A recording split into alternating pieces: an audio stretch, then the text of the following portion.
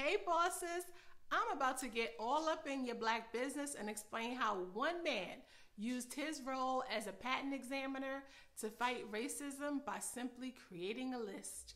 Stay tuned.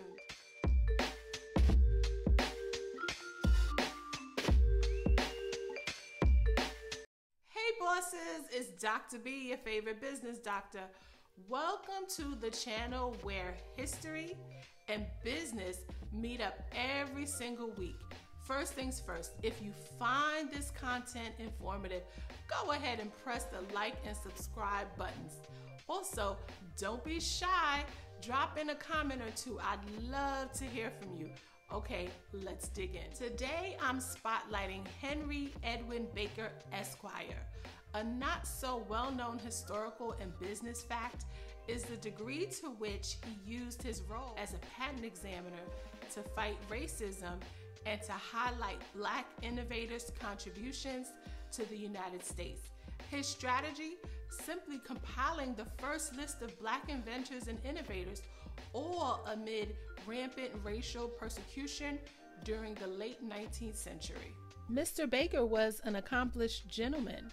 In addition to being the third African American to enter the U.S. Naval Academy, he also graduated from Howard University School of Law in 1881. While at Howard, he secured a job at the U.S. Patent Office as a copyist and quickly rose through the ranks. As he was building his career, he noticed the lack of published information acknowledging African American innovators. So he took it upon himself to address this gap and began compiling a list of Black inventors. Making the list was not easy. The Patent Office did not collect demographic data at the time. Mr. Baker painstakingly collected the names of Black inventors along with their patent numbers.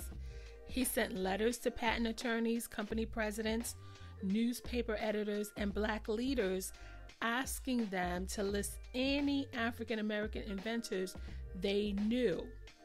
Mr. Baker's investigation would uncover more than 1,200 Black inventors. Of these, 800 gave permission for him to reveal their identities.